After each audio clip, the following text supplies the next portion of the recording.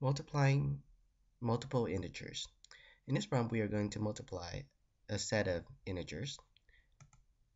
Step 1, multiply ignoring the signs.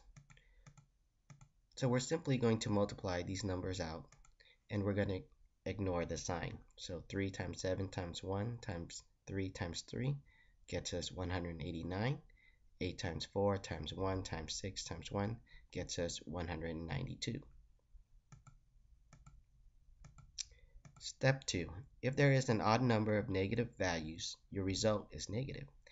So we're going to count how many negative values there are.